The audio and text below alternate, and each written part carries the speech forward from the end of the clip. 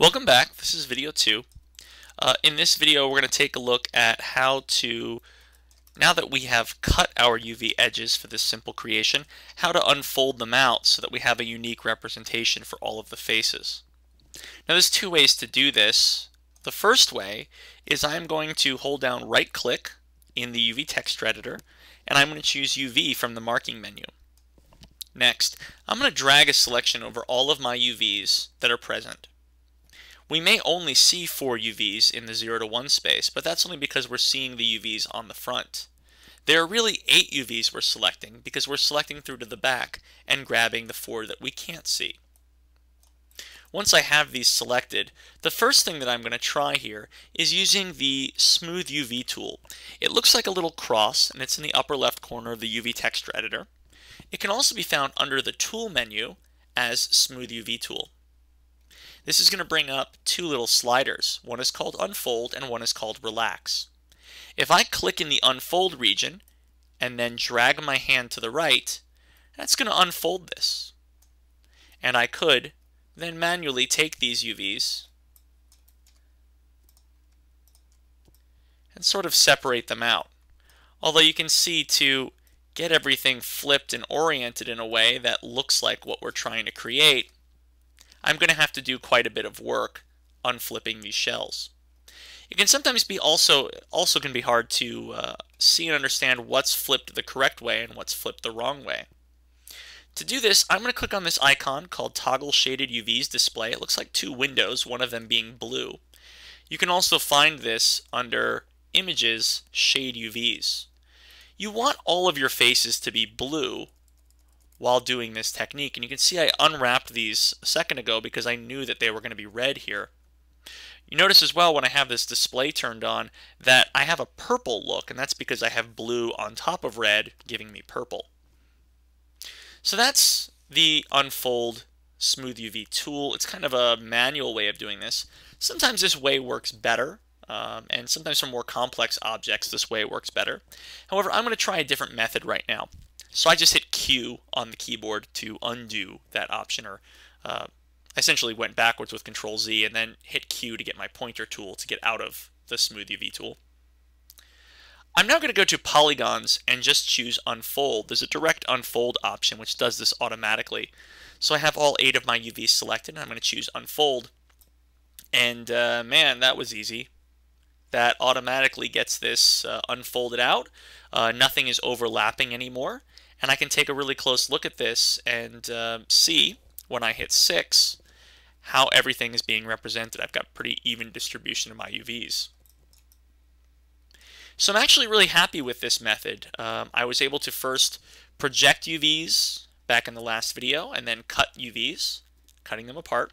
Once the edges have been cut, I can then unfold, and whatever was open based on the cutting will tear apart, and whatever was not cut will stay sewn together. That's the real purpose of this unfolding and cutting method, is to find a very fast way to get the end resulting shape.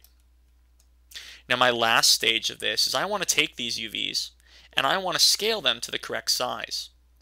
I'm going to turn back on the image in the background by clicking on the blue-haired face. You can also find this under Image, Display Image. I'm going to select all of my UVs and get the Scale tool, which is hotkey R. And I'm going to scale my UVs to roughly the correct size. Once I get this close, I'm going to use the Move tool to position my UVs exactly on top of the already existing texture.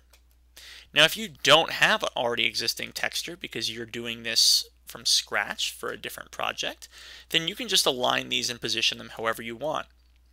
I often call this process of packing your UVs Tetrising, as for me it reminds me of playing the game Tetris. Your goal is to try and take all of your shells and pack them into your 0 to 1 space, your textured area, in a way that makes your shells as large as possible and fills up as many holes as possible, so you're not wasting extra area. Another way I sometimes describe this is, imagine I've got a big sheet of paper where I can make stickers from, and I'm asking you to make stickers that are as large as possible and have as much detail as possible on them. You'd want to have less of that peel away, throw away section as you possibly can, and make sure most of what you're using is applicable sticker. That's our same goal here. We want to make sure that we're applying our UVs onto the most large areas that we possibly can, and that we're not really throwing away extra parts. In this case here, you can see my head has now been mapped, and as a result of the UVs being placed over this area of the texture, my head shows up as a head. If I was to nudge these UVs even slightly, you can see what happens in the viewport as I manipulate my UVs around. It's really just representing a different area of the texture. You're only going to get a correct representation when your UVs are in the correct region.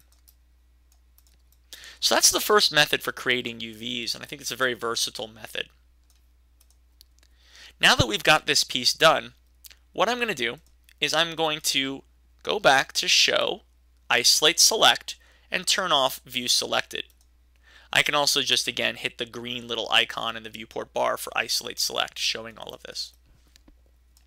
And because this is completed and I like to keep my scenes organized, I'm going to take this head object, and in the channel box under Display, I'm going to create a new render or new display layer for it by clicking on the icon that is a blue ball, white plane, supernova, if you want to speak of it that way.